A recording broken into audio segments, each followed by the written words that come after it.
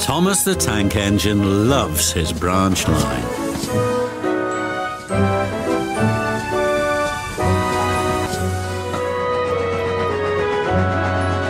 One day when he stopped at a small station, some children looked sad.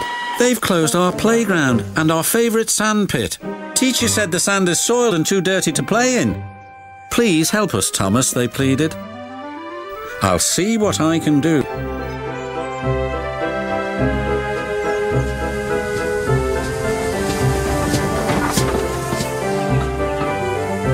Thomas hoped things weren't quite as bad as the children had made them out to be.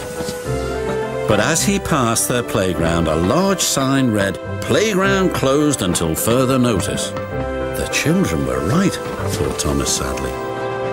He puffed into the yards and was just about to tell the other engines about the playground when Percy rushed in. "You look glum, Percy, what's up?"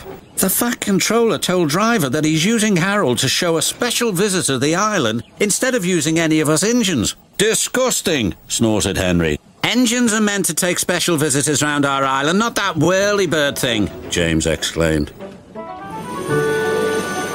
Gordon was the first to see Harold. "Harold thinks he can go faster than me. I'll show him." Next, it was Henry's turn. "The Fat Controller has chosen Harold because he thinks he's more important than me." Well, he's not. Harold can't fly through tunnels.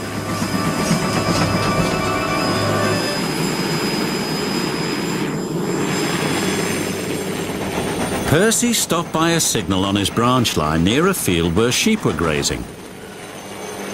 Harold hovered for a while, then buzzed away. "I know what he's doing," said Percy. "He's counting sheep." And he puffed along his line, feeling much better about things.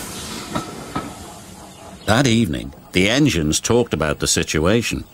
"Harold wants to get rid of us," said Gordon grimly. "He doesn't need tunnels," added Henry. "Don't worry, he's just counting sheep," said Percy. "Counting sheep? Pah!" snorted Gordon. "He's counting how many engines he can get rid of. He'll see how useful I am tomorrow."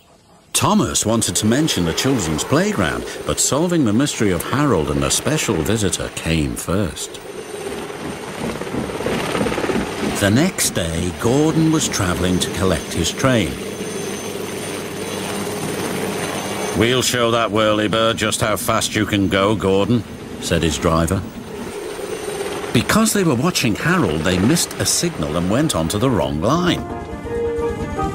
Gordon was travelling to trouble. Ahead was a tunnel under repair.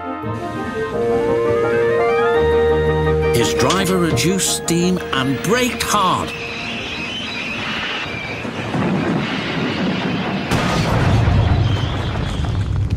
But it was too late.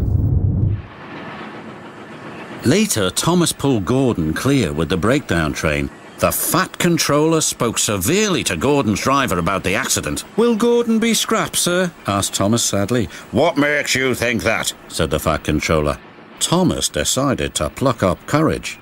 "Because the engines think the special visitor is here to see if we can be replaced by Harold," he replied. The Fat Controller laughed. "Ho, ho. Well, the engines are wrong and you shouldn't listen to rumours, Thomas.